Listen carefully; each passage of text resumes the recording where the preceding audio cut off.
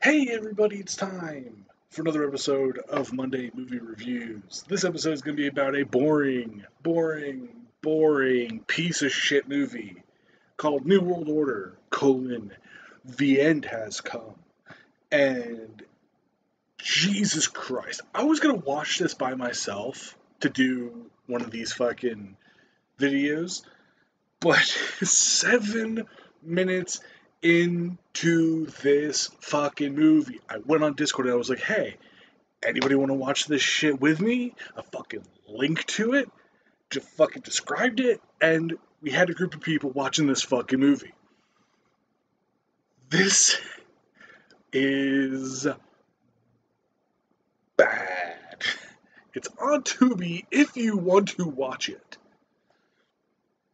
The first 2 minutes of this fucking movie are credits that it's just a black background with text where inside the text is a flame effect. That's 2 fucking minutes of this movie.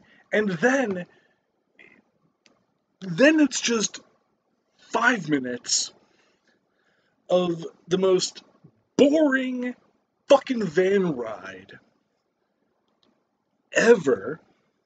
And they could have been playing this fucking video with the fucking credits if they were better. But no. Just 2 minutes of fucking credits and then 5 minutes of this shit. And I genuinely don't even remember how the fuck I came upon this. I think I was just on Tubi.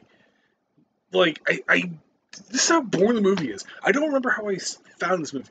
I legitimately think I was on Tubi.com looking for stuff to watch for the channel so I could review it. And I just came upon this fucking movie.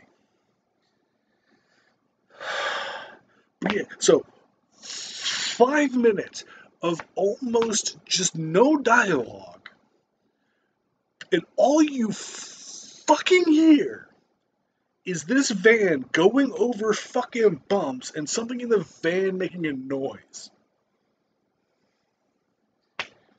That's the first 7 minutes of this goddamn thing.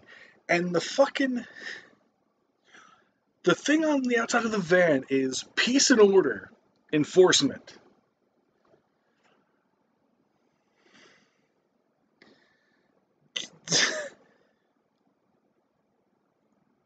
The fucking poster for this is two characters, or technically four characters, on the bottom screen, bottom half of the poster. Two women in the center, and then two dudes on like either side. And then the top is a dude's fucking, like, from here up.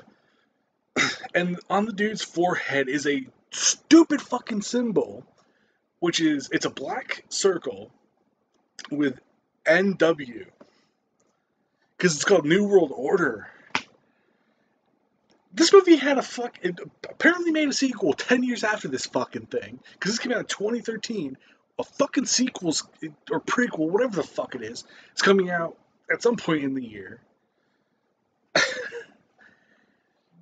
Like, it is the most ham-fisted fucking...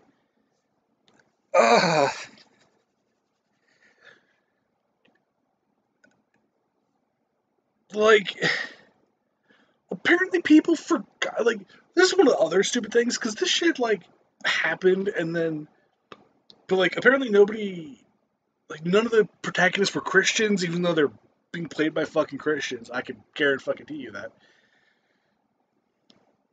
Didn't know about the fucking thing, and like the fucking new, like the rapture and shit, and the fucking mark of the beast and all. Like, apparently nobody fucking knew about that except for the Christians, even though cultural osmosis is a fucking thing.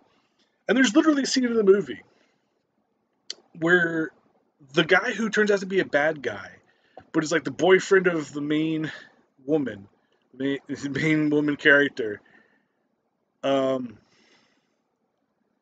fucking is talking about how, you remember when the guy got assassinated on TV, and Iran briefly controlled Europe. Just says it mad, and nobody fucking reacts to it. Fucking,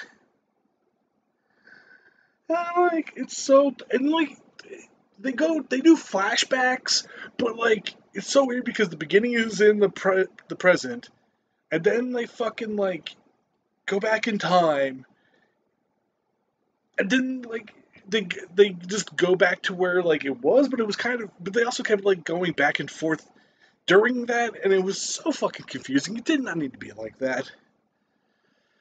Fucking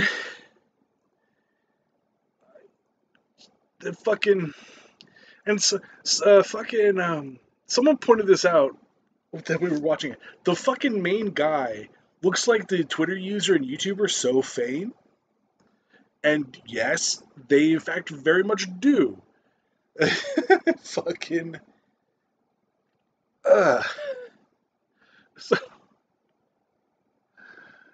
oh, it's so bad. And like, there's this underground group of Christians that were just like trying to survive and not fight back against the fucking dude, the Antichrist. A fucking. Also, it's like the dude who's like the boyfriend of the main woman was like a traitor to the New World Order, and dude had a fucking the mark on his fucking on the back of his hand, and nobody fucking saw that. Like, dude wasn't even wearing gloves. He just was like rocking the shit out, and like nobody fucking.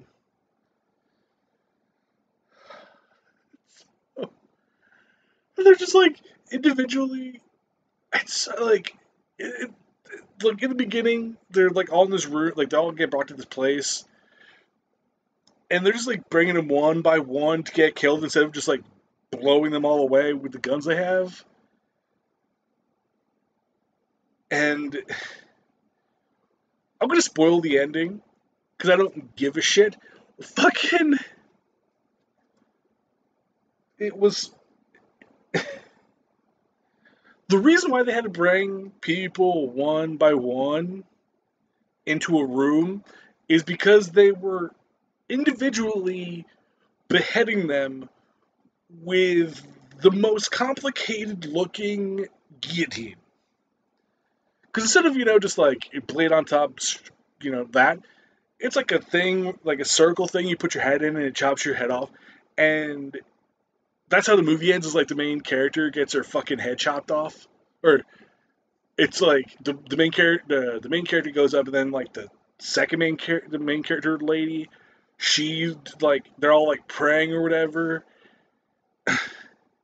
And then they just like they like call her name, but nobody's like getting her up to take her to. She just walks up and gets beheaded, and like it's like it zooms in on the fucking killing contraption, and then it fades to black, and then you hear like a blade, like a blade being actuated, like to chop the head off. And that's how it ends, and it's just it's so bad. It is fucking terrible. And there's a sequel that I'm gonna have to watch when it comes out on streaming. And fucking. Oh, then there's like the main character's parents get the fucking sign of the beast, the mark of the beast, and they rat on her, and then the New World Order shoots the people who ratted on their kid because reasons. And it's just like, it's so bad. It is just terrible.